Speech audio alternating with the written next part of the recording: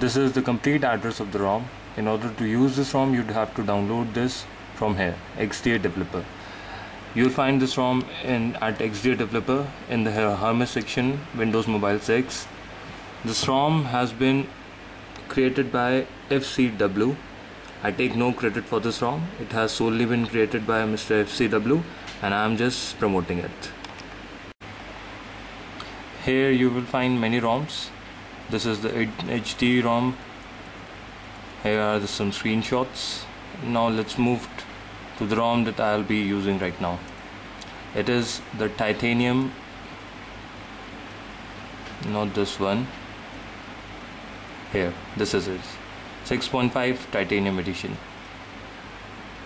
This is the address, rapid share. Once you have downloaded the ROM, you'll find a RAR file, unzip it, and you'll find these two files, the ruusign.nbh and ruuwrapper.exe. This is the file that we'll be needing.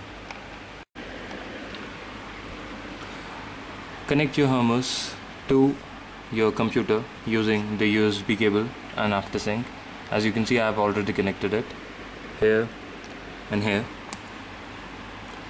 and once you double click on this file, it will take you to the RUU screen, which is this. Before starting, you should know the version of your SPL bootloader. Mine is 2.10, and if you don't know it, you can auto detect it using this option. Well, now proceeding further, I remember all these points. It would be good if you have already understood these points, and you should read them. Here it is verifying the information from the PDA. This is the point where it will read the current version of the ROM. This is the PDA. It will take few moments. The current ROM I'm using is Home HD, and click on update. This will update the ROM from Home HD to the current ROM. Press next. The progress will be displayed on both the panels, the PDA and the home screen. Here, as you can see on the PDA, it has gone to the hard SPL mode. Here you can see the version of Pro, and this is the progress bar. The progress bar will be shown on both the computer screen as well as the PDA.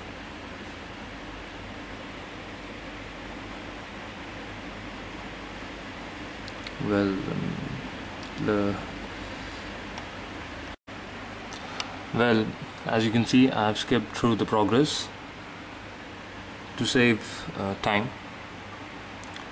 95, 97, and done.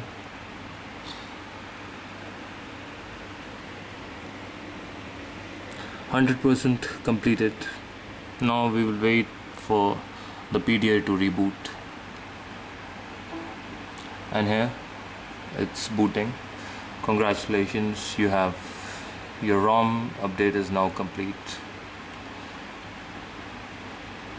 Finish. This is the boot image from the earlier ROM I was using. You will probably not be seeing this, CRC's ROM.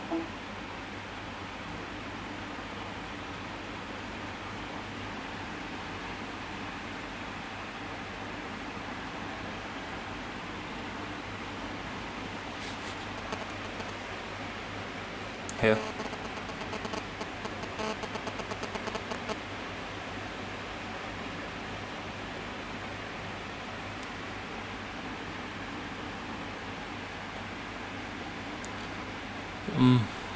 The ROMs usually take a few minutes to load, so we'll skip this part also.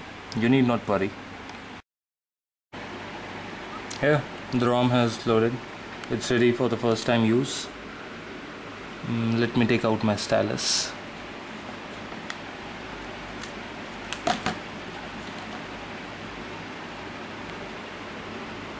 This is the screen calibration.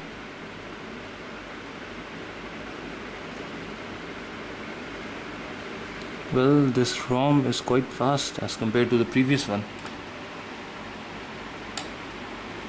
Yeah, done. Now configuration will take place.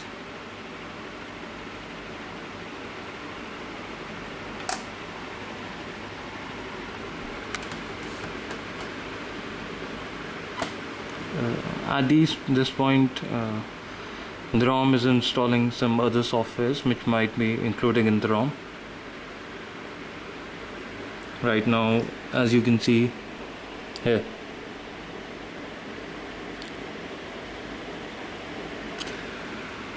well, we'll skip through this part. Here, the phone has booted.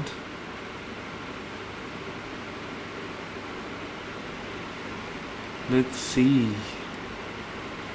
Settings, system. Oops.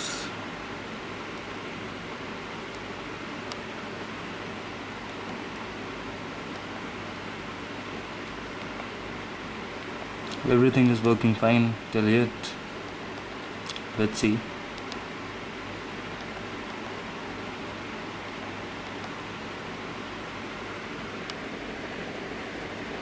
Here.